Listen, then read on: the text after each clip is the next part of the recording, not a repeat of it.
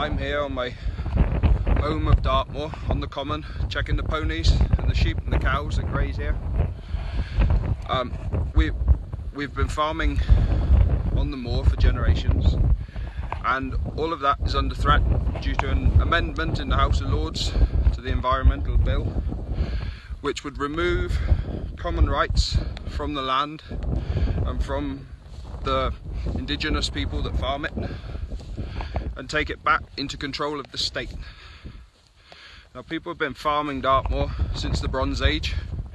There's a hut circle there where early settlements used to be, and common rights were first recognised in law in the Magna Carta in 1215 or something like that, long time since I was at school.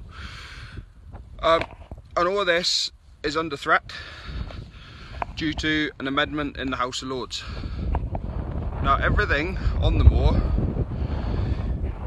the whole landscape, the birds, the wildlife, is under threat due to the removal of stock.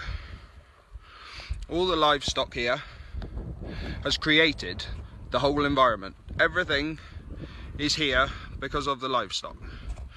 The way they browse and forage has led to the open heather moorland that you see.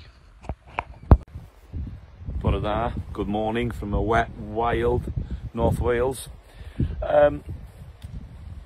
Yesterday and the day before, I've had a few messages about this new amendment in the Environmental and Agricultural Bill, and it's been a little bit worrying.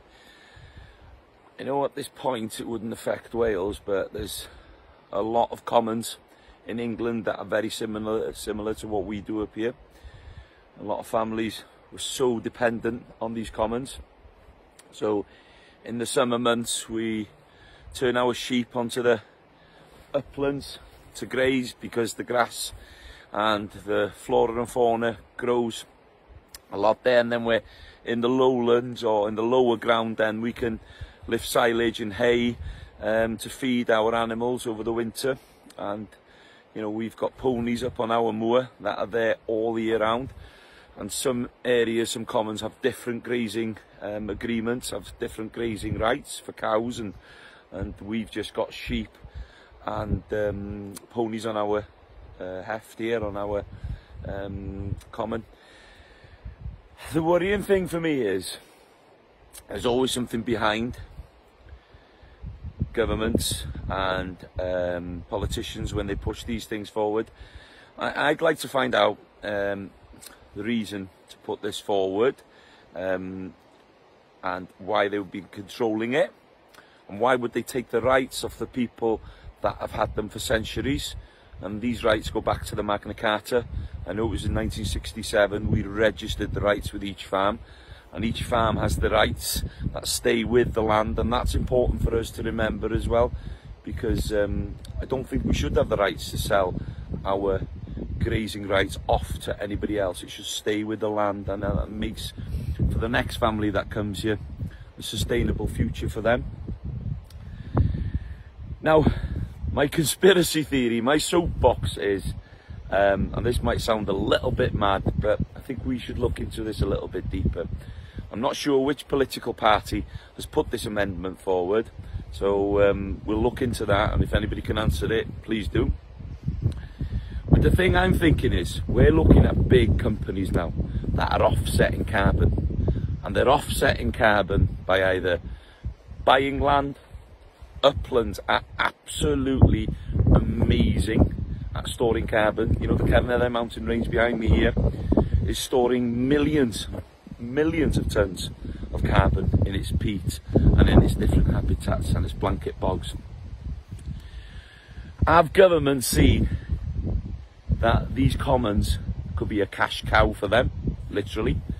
So they are taking back them rights, so maybe in the future the Bill Gates, the Richard Bransons, the Shells of this world can offset some of their carbon footprint onto these commons by either rewilding or taking the number of livestock down.